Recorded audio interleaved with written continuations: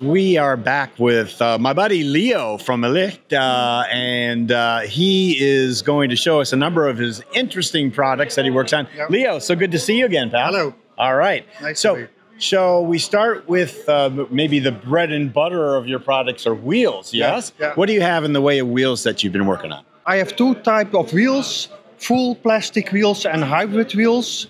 I started with full plastic wheels, and they are not monkey-proof for commercial use. Okay. So people told me that make cargo bikes with it, and then you see that it doesn't work for anybody. Therefore, I came up with another idea and make more hybrid wheels. So the elastic plastic side. Yeah, let's inside, see. Let's show us. Then you have a kind of a spider form inside, who is flexible. And then I have an aluminium rim, and I put with 2 screws for each spoke. You have this, yeah. Let's see. Yeah, it's also black. That said, then you don't see the connection good. But this is an aluminium rim and the plastic spider put together with screws. So it is a lot more work, but it is almost 100% monkey-proof. There are always people who can demolish everything, but people who have experienced my full plastic wheel and took down this wheel, they say it is more than 5 times better. But that is because they have it only a year and they cannot confirm that it is. Yeah, we don't know the future of those wheels. So it'll take a little more time to determine how long it will last. But so very interesting. And these wheels then are mostly for cargo bike. You say, yeah. They are kind of heavy wheels. Right. For cargo bikes, not for velomobiles. Yeah, nobody's going to race a velomobile with this. No, but, nobody will. But cargo bikes, which are huge here in Europe and getting bigger in the States as well. So, all right, very good. What else should we talk about? We can talk about the mud guard for this kind of wheels. All right, so Leo, here's the mud guard you were talking about. Tell us about it. This is a mud guard for a hollow wheel, and then you have the disc brake of the other side. So here's where you want to show. Yeah. Of the mud, and I also have this in the small version. I cut down the ring off. That is more for velomobiles, velo cars. There you have something. It is closed. If you look to the elevator, and then the small version. And the hope is that then you enlarge the lifetime of the disc from the disc brake. All righty, so here's another interesting product, Leo, a hood for a velomobile? Yeah, a uniform hat for velomobiles. It takes away the sun and the rain, and it gives you some protection, and you can put it on a lot of types of velomobiles. It's not high-end, it's just functional, and it works. What I always do is that you can look under the glass, so that you never have fog, rain on it, always a good side. Mm-hmm. And because you have the opening. Yeah, then you have an opening. And if you want to sit out of the wind you get in your wind, you can have an extra small part in front, and that tips over the wind. To bring the rain up and over. Yeah. All right, Leo, so we also have some molded seats here that you have? Injection molded seats. Always the same material, nylon with a lot of glass fibers in it. This is my own seat. I have that for more than 10 years. This is good for a more laying position. If you go to a more seating position, then it's too short on the front side. And what, a velomobile? What is this for? This is more, for velomobiles. Yeah. Mm-hmm. This is for the elevator. That is the standard seat of the elevator. Yeah, okay, yeah. And this is, I am a dealer of the pot bike seat. That is longer at the front side. So if you're seating more straight up, then you have more comfort. Mm-hmm. So then I have 2 products way out of each other. Right. Yeah, and you should not lay here, and then you get this in the underside of your legs. Yeah, let's turn this a little bit so they see that as well. All right, so something you have been doing for a long time are these idler rollers. So tell us about what you do with those. Yeah, those are normal idlers for velomobiles where you need to get the chain under your seat or whatever you want to do with your chain in different sizes. What I always do, what I do is, not I, but my suppliers, put the bearings in the machine and then injected the plastic, also plastic with glass fiber, around the bearings. So you have one part economical to make. Yeah, that's what I do.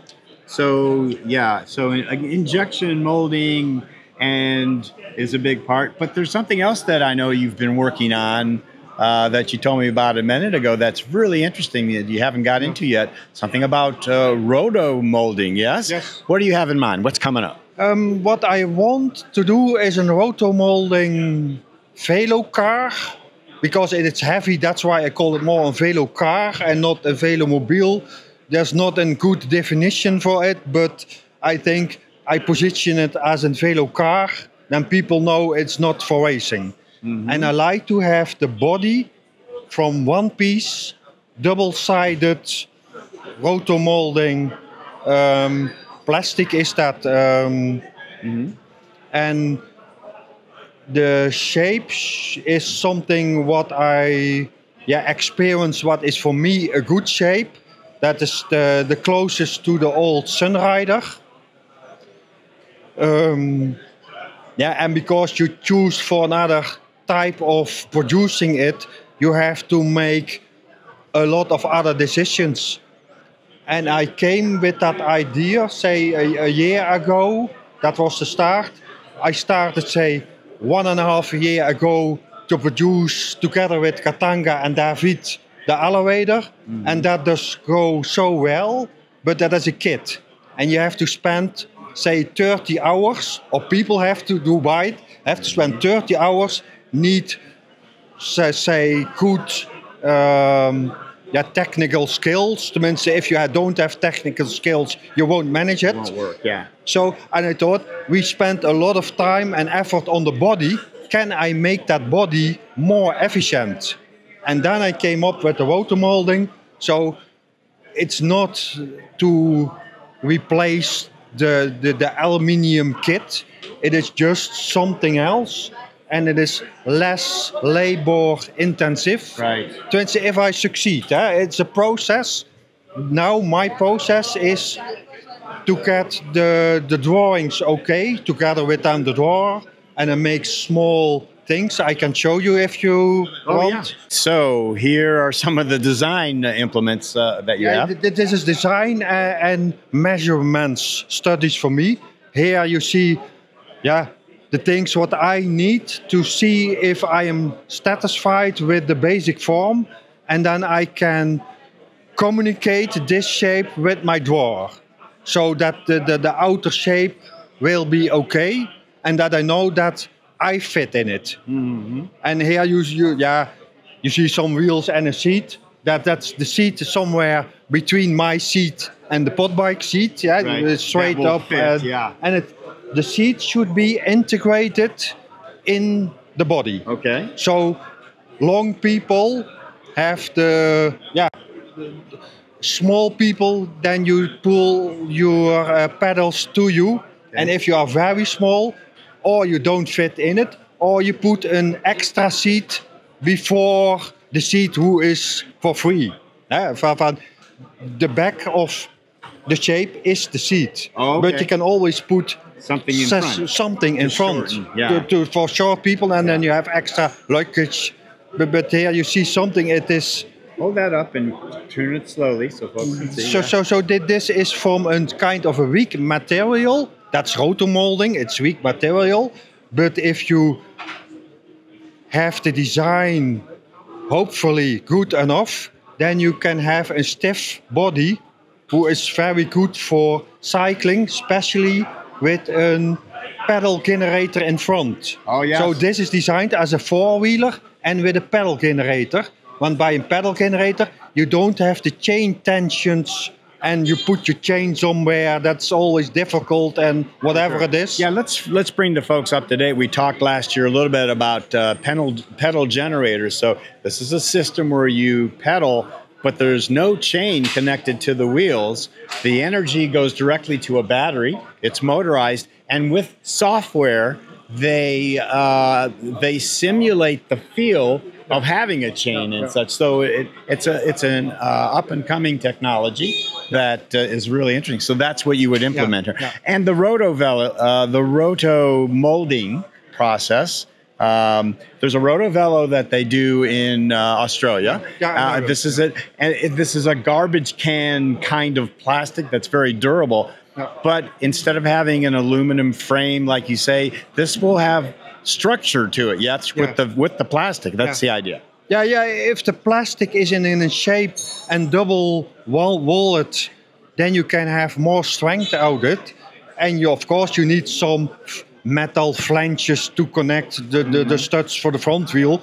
But in general, I think this is good enough. I make here over the knees also a structural part from the plastic that you can have here a stable point for the hinge for a big cover. That's excellent. And as far as the rotomolding process, you would not do that yourself, but there are people in the Netherlands, half hour driving from me, who did a lot of things by it, and they are also a little bit enthusiastic about cycling. So I think they will manage together with me to get in the process. Because if I have the drawings, then you need a mold, and if you have the mold, you can make your first rotomolding thing, but likely the first is not good enough for what I want. So then the last process is starting. Perhaps you have a big bin of wasted materials, but then your knowledge grow, you change material, you change thickness, you change whatever needed. And the energy balance, because where the mold is more heat than other places, there the growing of the plastic is faster and thicker. So if needed, you can go in a very difficult process and say the top of the bill, perhaps over 10 years, that's not where, is a robot who can turn it whatever you will, and also the same process, and electric heated, so with spirals on the mold, so that you can control. You can finely control where you want thick, thin, and such. Within reasonable reasons, but that is the big process over years, and I will first stop where I can have a reasonable velo car body.